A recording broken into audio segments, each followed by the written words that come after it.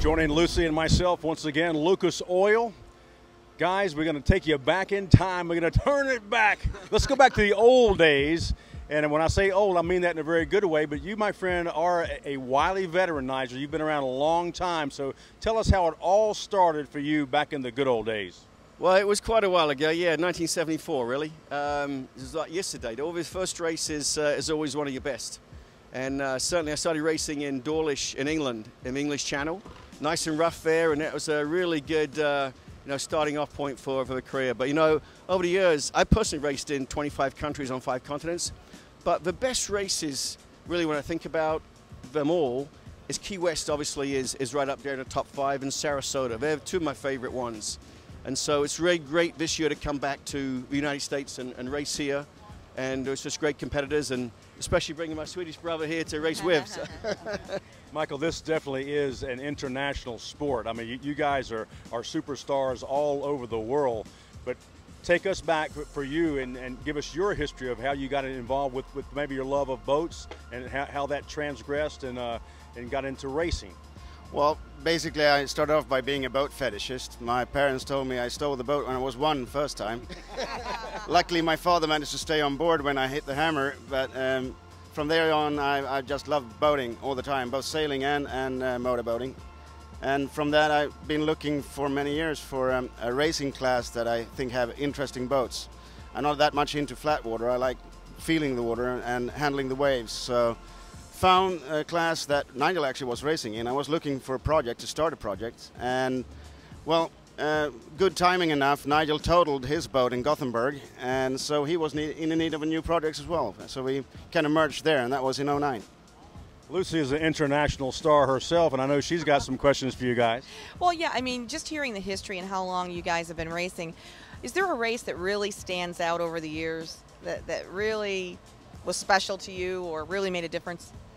Well, to me, actually, there was many, but I must admit, of all the races I've done, the one just this year in Sarasota was particularly special, particularly because we won the race. We beat the entire field. The Silverhook is a fantastic boat. We got a chance to show that in front of a lot of people, but really, the most important part, the most memorable part for me is winning the Sportsman's Trophy, the Kevin Brown Sportsman's Trophy. Let me just interject one of my fond memories of the Lucas Oil team, and this was in Washington, North Carolina, in Reggie Fountain's backyard. And you guys had the only non-fountain hull, I believe, in the class. It was a skater then. It wasn't this beautiful Mannerfeld. But you went out there and you handily beat all the fountain boats in Reggie's backyard in Little Washington, North Carolina, and I know that's something that you have to always remember. Yeah, well, I remember your comment at the end when we got the awards. We were looking over our shoulder here because we actually got away with winning first place in front of everybody in the Fountain hometown. And your comment at the end, I can't do it justice. You're going to have to say what you said as you gave us the award. Well, I looked at Reggie's face and I looked at all of his employees back there, and they looked like they just lost their best friend. So in Reggie's voice, I went, "You boys ain't getting out of this county alive."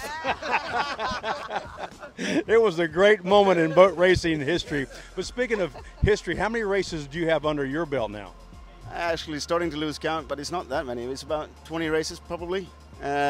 Both in Europe and over here. And important races for me is, of course, Key West in 2009 when we started off together in Nigel's older skater boat. That was always a special memory for the first race in this class. And then Sarasota this year was a especially big one, yeah. Lucy, it has to make you feel good that one of their fondest memories is your race as race director, festival director in Sarasota. It does, and I didn't stage that, by the way. No, it does. I mean, Kevin, for those that knew Kevin Brown, Kevin was a special person in the sport of racing, and it was really bittersweet to be able to give you guys that award, and you put on a great show, and it was very special. So thank you. It's an honor to be mentioned, and because after racing around the world, saying Sarasota means a heck of a lot. So thank you, and we really wish you the best in the Worlds and the Nationals.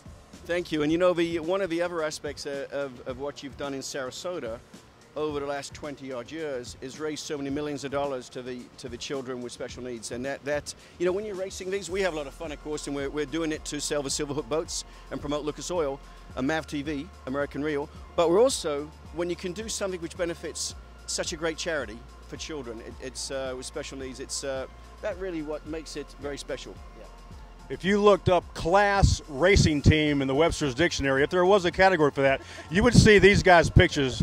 Nigel, you've been around a long time, and you have made a big dent on this sport in just a short amount of time. But this is a class act right here and a very, very fast boat. Wish Lucas Oil all the best in Key West.